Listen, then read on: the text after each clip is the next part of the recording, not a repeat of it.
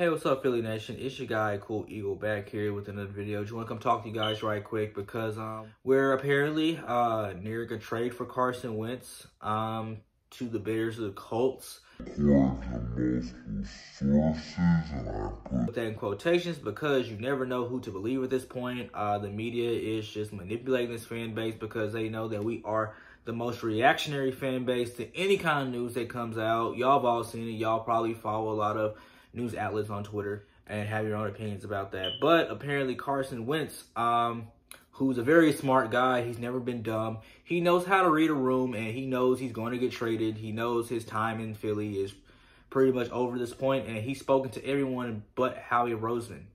And rightfully so. Howie Roseman is a common factor in a lot of our problems this year.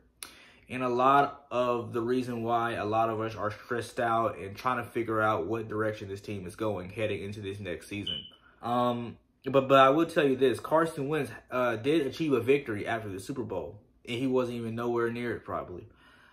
Because he shows that a bad offensive line can affect a quarterback. Defense wins championships.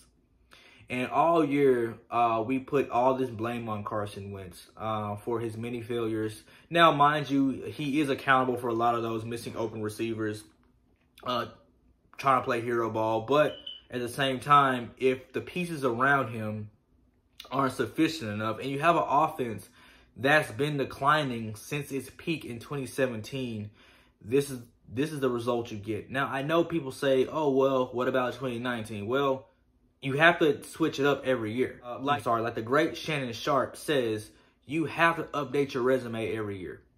And Doug Peterson did not do that. He stayed with the same tricks going into the season, and that's why we've seen a 31st ranked offense compared to last year where we were, what, like 16th, 17th in the league.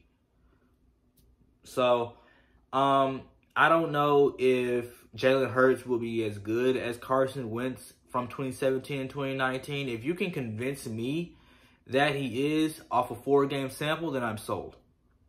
If you can convince me that Nick Sirianni is who he says he is, then I'm sold. But right now, I don't see this team winning more than 6 games next year, honestly. Because if you look at the teams who make the playoffs this year, who out of those 8 teams can we seriously beat? Seriously. Like, let's go a list, okay?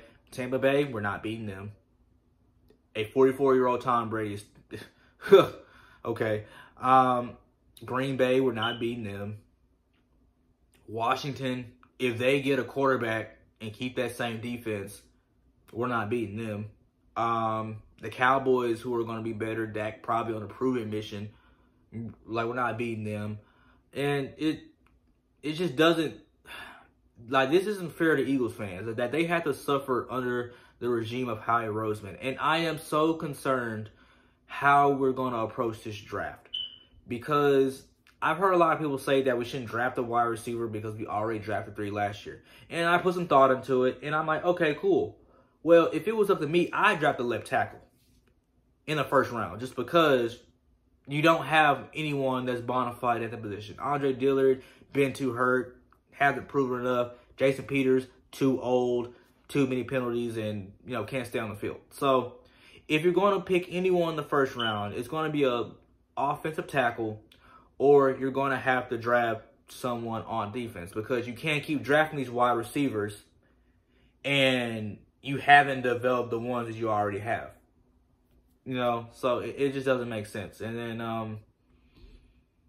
I honestly don't know what to say. Usually I have a lot to say, but it's like, what more can I say? But I'm curious to hear you guys' thoughts, man. And hope y'all stay safe out here, man. And get ready, because this is going to be a long off season.